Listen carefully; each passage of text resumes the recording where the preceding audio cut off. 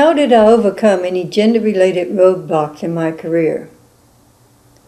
Treat everything as an obstacle to be overcome, not as an objection which is insurmountable. Socially, I treated all persons, male and female, as equals.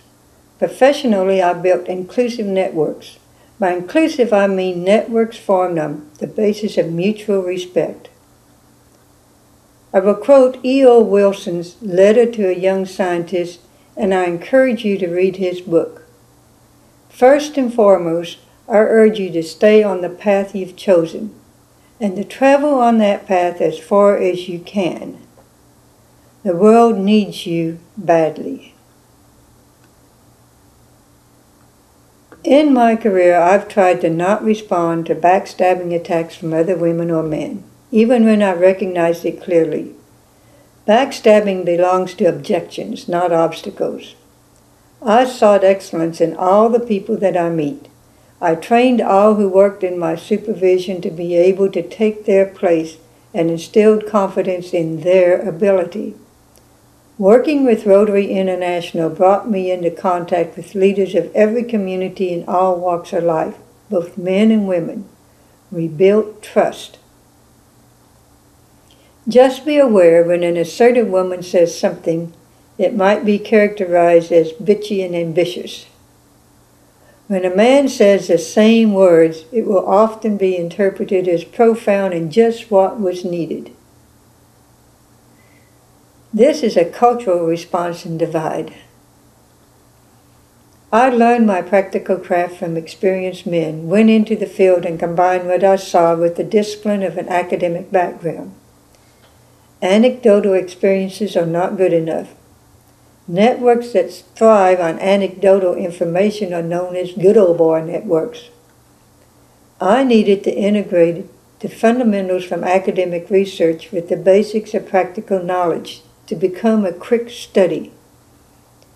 I gave my co-workers the truth and didn't try to hide mistakes or the hard message.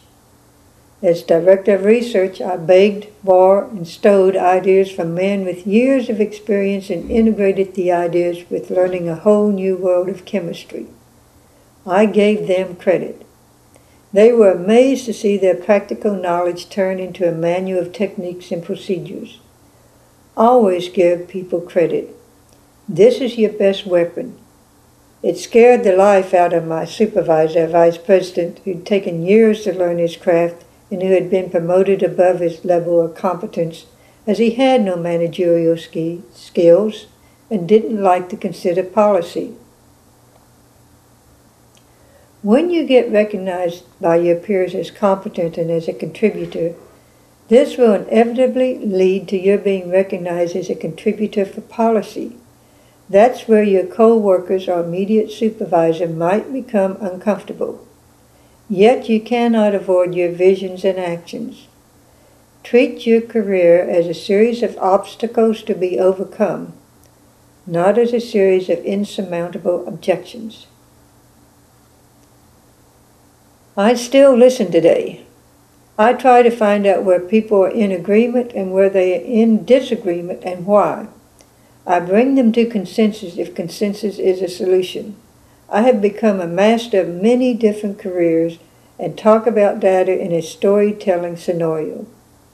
Everyone has a unique viewpoint. All contribute to a solution.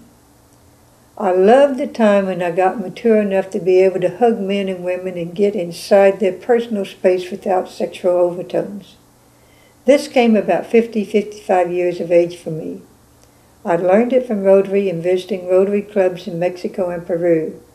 The traditional greeting is a bear hug.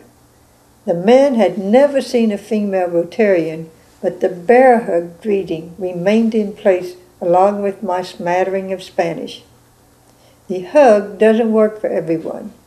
I just told the Australians that I was from the southern United States and southern women hug. It's a way to break down barriers, and you will have to find your own personal way to break down this barrier. It is age and sex dependent. Men do this all the time with the handshake.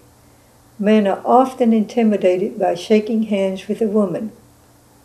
You should think of your female handshake as a signal to establish a relationship of trust.